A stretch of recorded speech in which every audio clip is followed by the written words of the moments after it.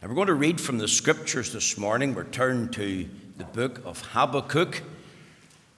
Trust there's no Americans here. They talk about Habakkuk, but we'll just use the Anglified pronunciation. It's Habakkuk. And if you turn in your New Testament and go to Matthew and then work your way back, you will eventually come to Habakkuk. That's probably the easiest way to find it.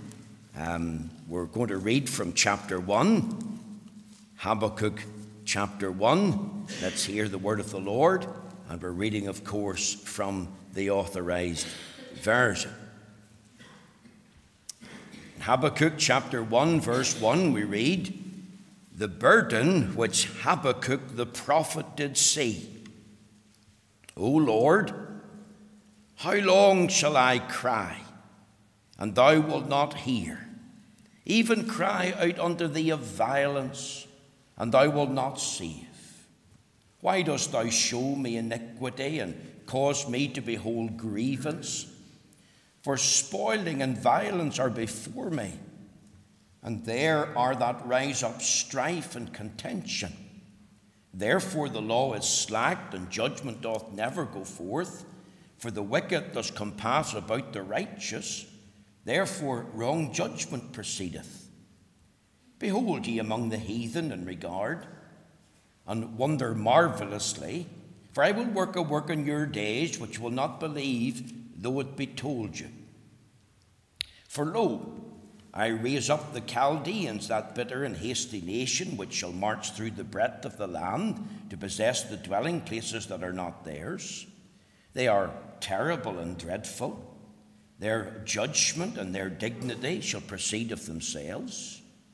Their horses also are swifter than the lepers, and are more fierce than the evening wolves. And their horsemen shall spread themselves, and their horsemen shall come from far. They shall fly as the eagle that hasteneth to eat. They shall come all for violence. Their faces shall sup up as the east wind, and they shall gather the captivity as the sand. And they shall scoff at the kings, and the princes shall be a scorn unto them. They shall deride every stronghold, for they shall heap dust and take it. Then shall his mind change, and he shall pass over, and offend, imputing this his power unto his God. Art thou not from everlasting, O Lord my God, mine Holy One? We shall not die. O Lord, thou hast ordained them for judgment, and Almighty God, thou hast established them for correction. Thou art of purer eyes than to behold evil, and canst not look on iniquity. Wherefore lookest thou upon them that deal treacherously, and holdest thy tongue when the wicked devoureth the man that is more righteous than he, and makest men as the fishes of the sea, as the creeping things that have no ruler over them. They take up all of them with the angle. They catch them in their net, and gather them in their drag. Therefore they rejoice and are glad. Therefore they sacrifice unto their net, and burn incense unto their drag, because by them their portion is fat, and their meat plenteous. Shall they therefore empty their net, and not spare continually to slay the nations? Amen. We know the Lord will stamp with his own approval and blessing this reading of his own infallible and inerrant word. This morning I am continuing our series of messages, a brief series of messages on the subject, the holiness of God. And my text is taken from the book of Habakkuk, chapter 1, verses 12 right through to verse 13. And my theme today is the absolute holiness of God seen in the awful heinousness of man's sin. So I've told you the text, Habakkuk chapter 1, verses 12 and 13. You can read it as you look at it and think of this theme, the absolute holiness of God seen in the awful heinousness of man's sin. Now, if you look and read Habakkuk chapter 1 very carefully, you will discover three major things in the chapter. I want you to think of the argument that he expresses. If you look at chapter 1, verse 13, it says, "Wherefore lookest thou upon them that deal treacherously, and holdest thy tongue when the wicked devoureth the man that is more righteous than he?" You see, Habakkuk the prophet, his heart and mind at this time is totally perplexed. He is baffled. He is wrestling with a particular conundrum regarding God's treatment of his own people. You see, God's people had fallen in deep sin and in apostasy from God as the living and the true God. A whole generation had grown up who had turned away from the Lord. The Lord was deliberately forsaken. The Lord was deliberately forgotten. His divine law was broken. His worship was abandoned and largely ignored. People had turned to a life of idolatry. They were worshipping idols of stone and wood, and had turned to Baal and to Moloch and to Mammon. And they had given themselves over to immorality, really vile immorality.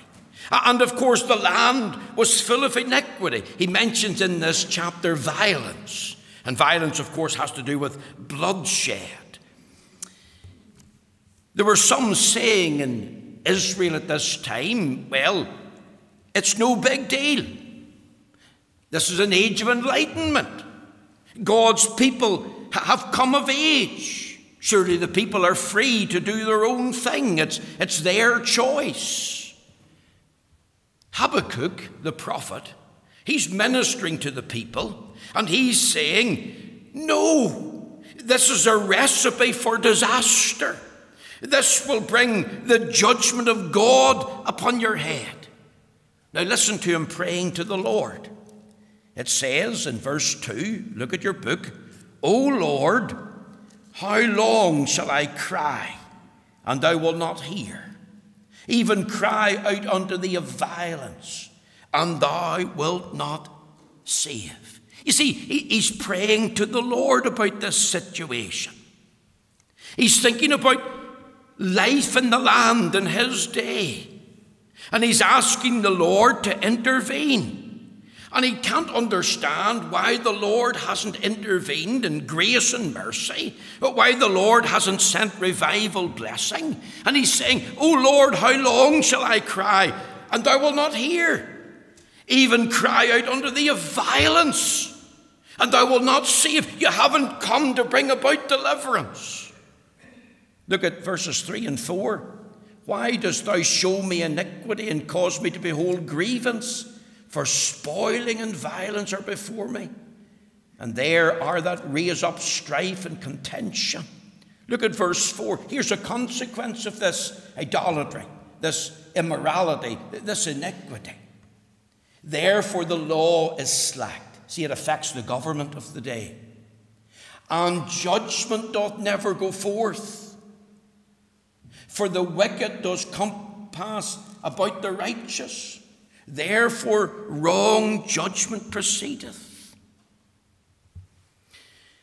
Now, after some time, and we don't know how long, God answered Habakkuk the prophet.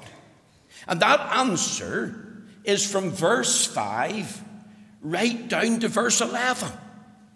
And notice what he says in verse 5. "Behold ye among the heathen in regard, and wonder marvelously, for I will work a work in your days, which ye will not believe, though it be told you. For lo, I raise up the Chaldeans, that bitter and hasty nation, which shall march through the breadth of the land to possess the dwelling places that are not theirs. They are terrible and dreadful. Their judgment and their dignity shall proceed of themselves." So here's God, and he does answer the prophet. And what does he say? "I am not going to restore Israel at this time. I am not going to directly intervene in revival blessing.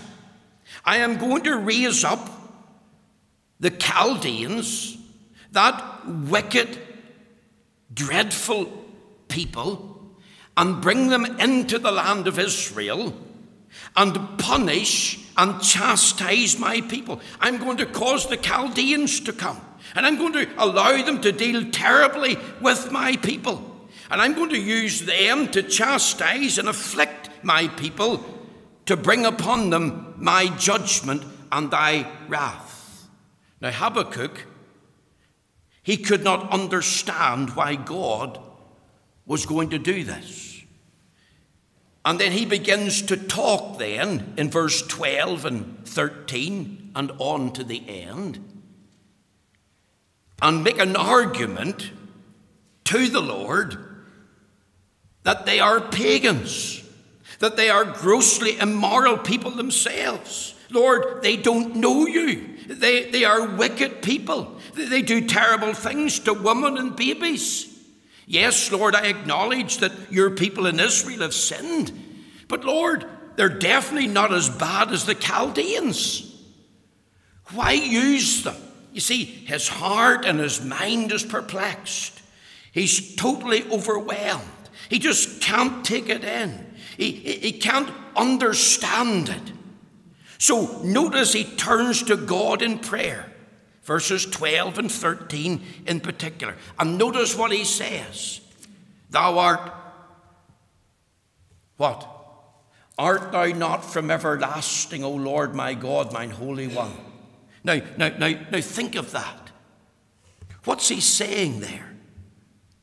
Art thou not from everlasting? He's thinking of the eternality of God. He says, O Lord. He's thinking of God's sovereignty and his relationship, to trust in that sovereign God. O Lord my God.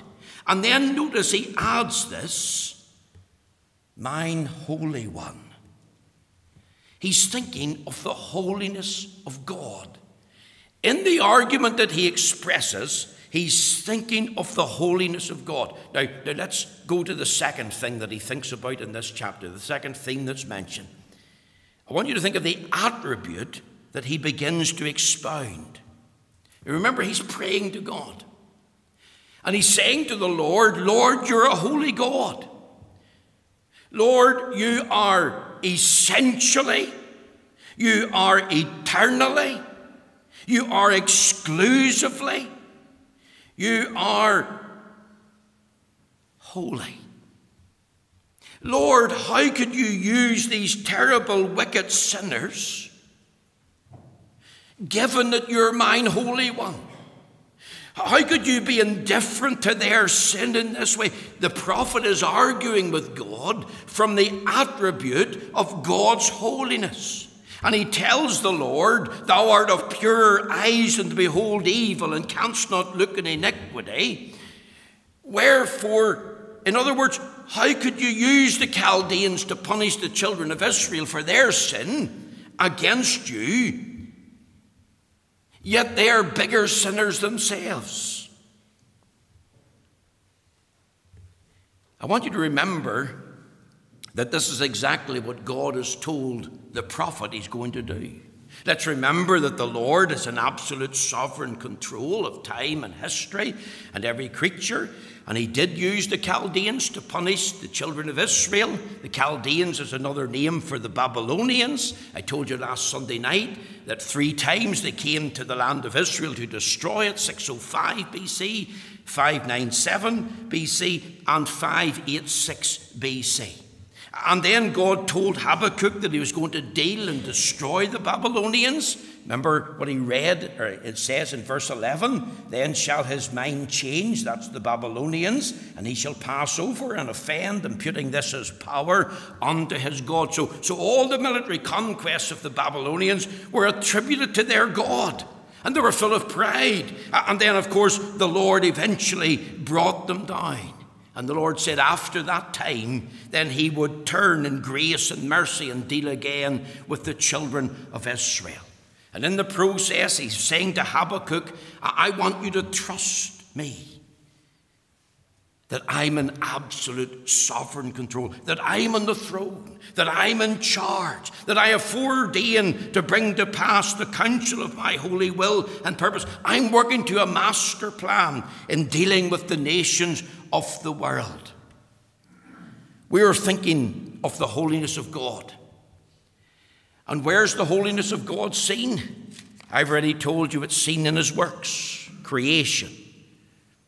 God is holy in all his works, in his providence.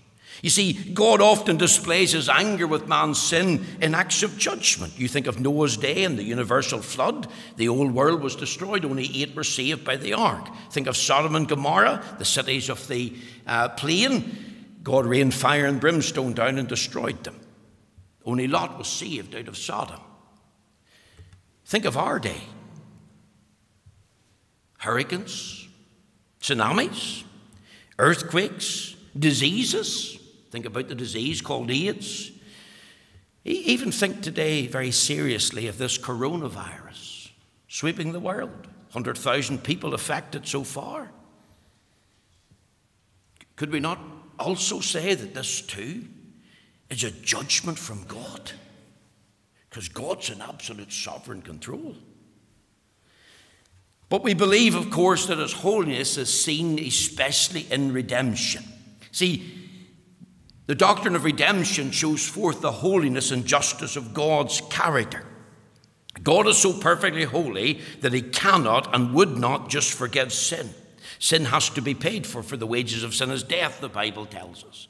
See, God's holy law, his holy justice, had to be perfectly satisfied. You think of the Lord Jesus on the cross. Remember his cry, my God, why hast thou forsaken me? Think of Christ hanging on the accursed tree, the horrible death of crucifixion, suffering the wrath of God, the Lord Jesus being made sin for us.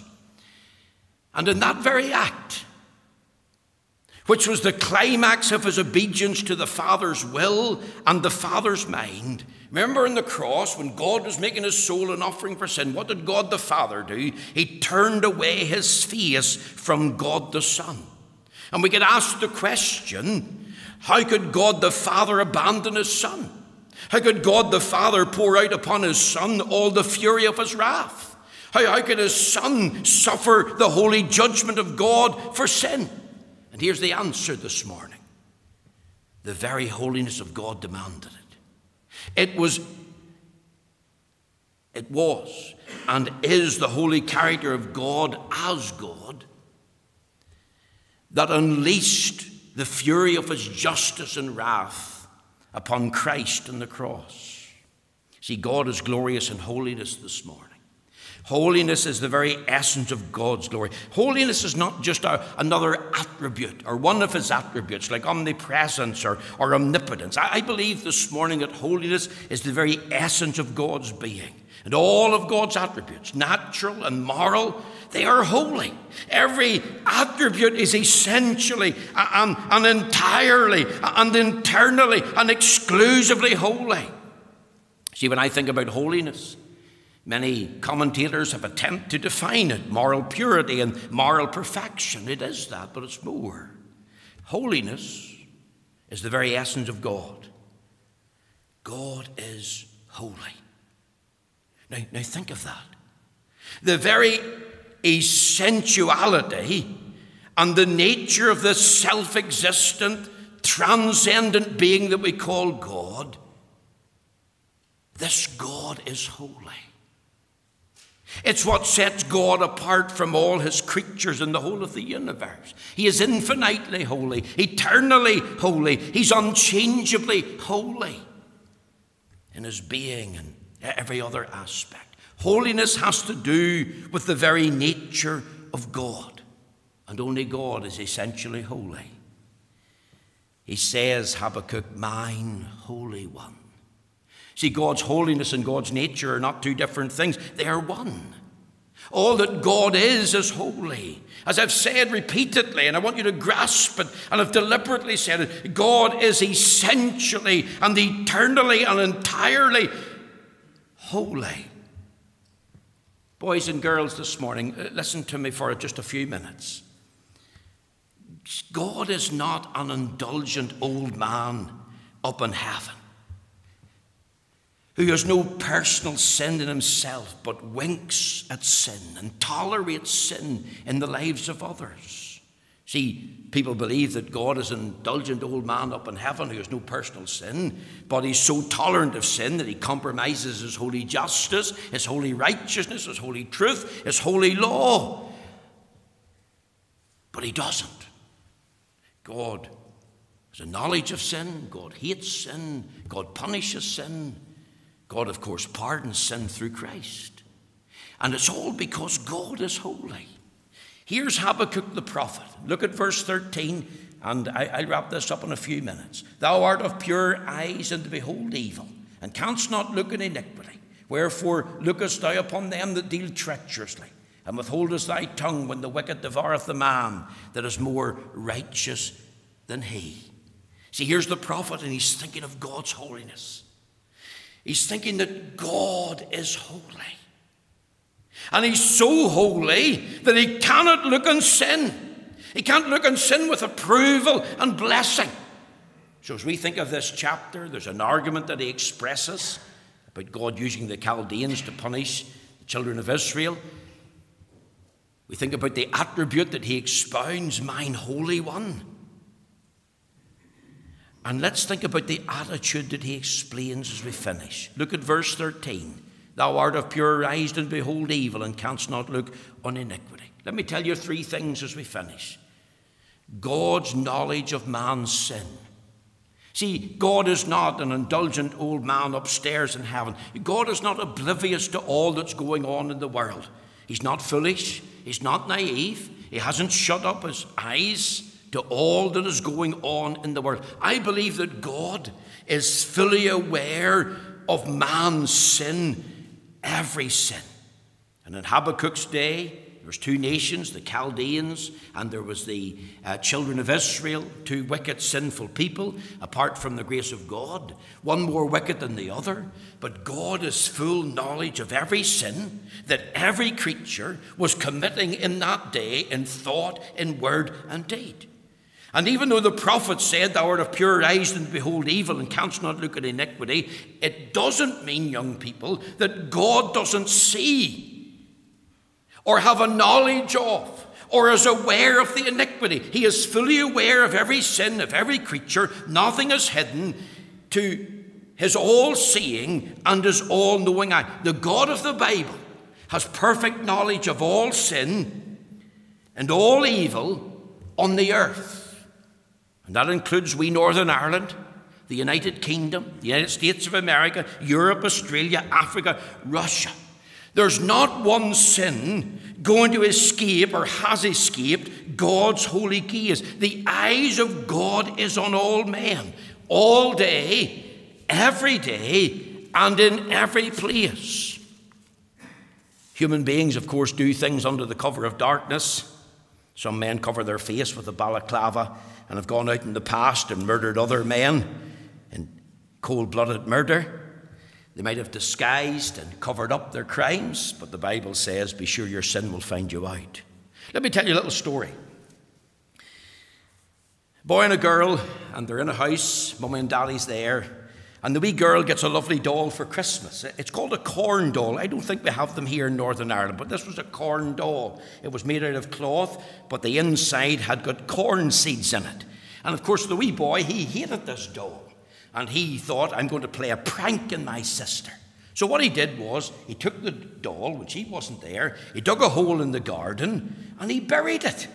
And she couldn't find her doll. She went to sleep with it every night. And she cried and cried, where's my doll? Where's my doll, Mummy? Where's my doll? And of course they asked the wee brother, did you see Sarah's doll? Oh, I never seen it. Maybe the dog took it, carried it away somewhere. That's probably what happened. The dog probably chewed it. So a long time passed, boys and girls, months passed. She never had the doll. And then one day, they were all out in the garden playing. And down at the bottom of the garden, we was looking, and she called the daddy over. Come, do you see this, John? Well, what is it? It was the outline of the doll the corn seeds had begun to grow up through the cloth, and they could see the outline of the doll in the ground. And when they dug it up, they found the buried doll in the garden. Be sure your sin will find you out. And sin can be covered up for years, but then it will find you out. But even what that little boy did, it didn't escape the all-seeing, all-searching eye of God. Hagar said, "Thou, God, seest me." God has perfect knowledge of me. You see, in the psalmist's day, in Psalm 94, verses 3 to 9, there was people saying that the Lord didn't see. And neither does the Lord regard what we do. They were thinking that they could deceive God, which was impossible, because God sees the depravity of your sin. God sees the very depth of your sin. Sin, remember, is not just an outward action, but sin's a thought of the heart and the mind. Genesis 6 and 5, God saw the wickedness of man, that their sinful imaginations of their heart was evil continually. And in that day the whole earth was full of violence. God saw the very conception of sin in their mind, when it was formed in their mind as a thought, as a lust, as a craving, when it was a rebellious stirring of their heart. It didn't escape him. See, God knows our private sins, our public sins, our lust, our wicked thoughts, our impure cravings. God knows the very motives and the corrupt reasons and the sinful passions of our heart. The heart is deceitful and above all things desperately wicked. Who can know it? And of course, God is the one who searches the heart. Sins of childhood, sins of school, teenage years, 20s, 30s, 40s, 50s, 60s, every detail.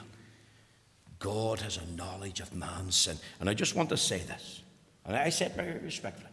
God has a knowledge of your sin this morning. Even sins that are past. Sins that are covered up. Sins that nobody knows about. Like the little doll. And God has a way of bringing that out into the open. But even if it doesn't come out in the open, God has still a knowledge of it. Very quickly, God's hatred of man's sin. Turn over there to Psalm 5 and look with me at verse 5. Psalm 5 and verse 5. Notice what it says there.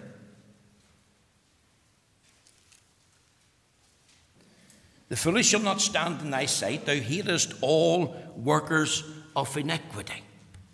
In Psalm 7 and verse 11 it says, God judges the righteous and God is angry with the wicked every day. And over there in the book of Proverbs, in Proverbs chapter 3 and in the verse 32, we read the words, for the froward is an abomination to the Lord, but his secret is with the righteous. For the froward, that's a forward person who pushes himself to the front. And listen again to the book of Proverbs in Proverbs 15 and verse 26. This is a scripture that I've often thought about. It says, the thoughts of the wicked are an abomination to the Lord, but the words of the pure are pleasant words. Do you know it's an abomination to kings to commit wickedness? For the throne is established by righteousness. You see, when we examine the scriptures, young people, God can't look upon sin without loathing it. God can't look upon sin without hating sin, without that sin arousing his wrath and anger. Because remember, God is eternally, essentially, and entirely holy. See, many dismiss the idea of sin today. Many dismiss the idea of God. Many, of course, can't think of God's hatred for sin and his hatred of the sinner. And you can't separate God's hatred of sin from his hatred of the sinner. Man is his view of sin. They laugh at it. It's no big deal. They break the Sabbath day. They don't love God with all their heart and soul and mind and strength. They lie, they steal, they covet. You think of the sins of our day, whether it's premarital sex or whether it's adultery or whether it's homosexuality. You think of dishonesty and jealousy and bitterness and envy. Think of murder and theft. Hasn't the film industry made sin look attractive, look appealing? They view it as normal. It's all part of life. But God hates sin. God cannot approve of sin. God cannot excuse sin. God will not promote sin. He will not make light of sin. God is angry with the wicked every day. God hates sin. He won't have sin in his presence because sin is contrary to his holy nature. Sin is not just disagreeable to God. Sin is disgusting to God. Sin is not just hateful to God. Sin is heinous to God. And it's God who defines what sin is. Sin remembers the transgression of the law, the shorter catechism. What is sin? Sin is any want of conformity unto or transgression of the law of God. Sin is breaking the holy law of God. And God's law is holy. To him that knoweth to do good and to do it not, to him it is sin. All unrighteousness is sin. See, the Bible teaches that unbelief is a sin.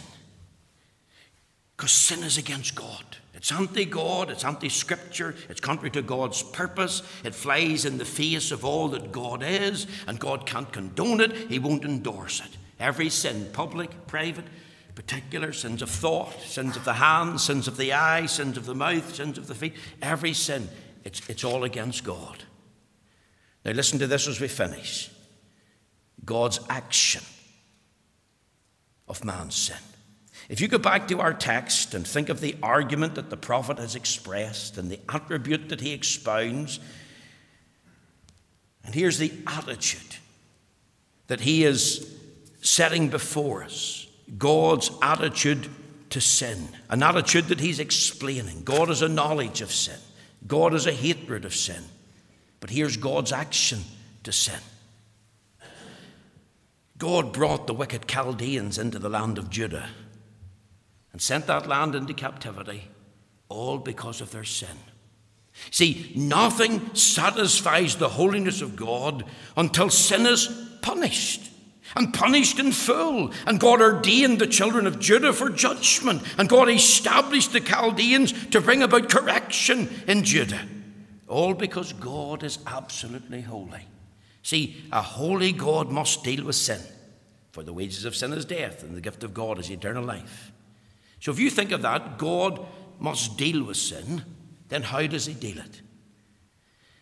God has dealt with sin, first of all, in the death of Jesus Christ on the cross and his resurrection from the dead. And we think of Christ bearing the guilt and punishment of our sin. And the Bible tells us, he that believeth in him is not condemned.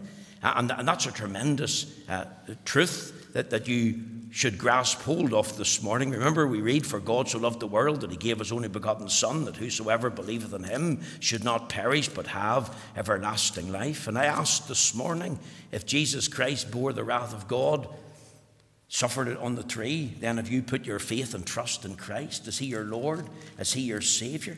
Remember, the Bible says, for God sent not his Son into the world to condemn the world, but the world through him might be saved. You can be saved this morning if you recognize your sin, repent of it, and receive Jesus Christ as Lord and Savior. And in that great day of wrath, you'll be found in Christ, and trusting in him, you'll be saved and spared from that wrath. That's why Christ came.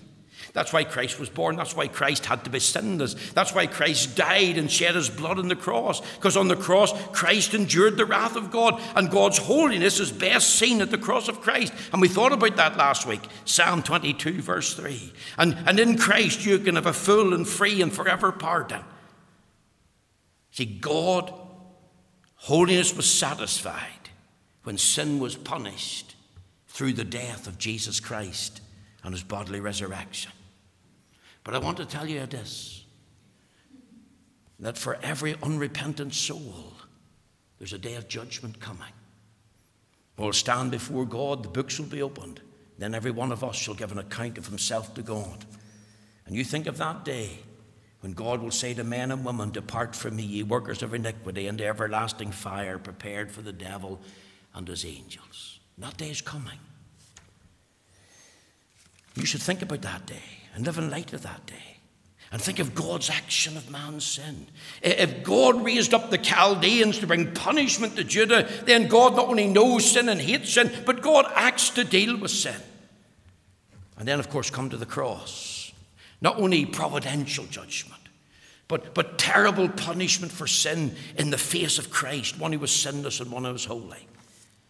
And then, of course, a terrible day of wrath that's coming for everyone that knows not God and obeys not the gospel of the Lord Jesus. Here's the absolute holiness of God seen in the awful heinousness of man's sin. May the Lord bless his word to our hearts this morning. We're going to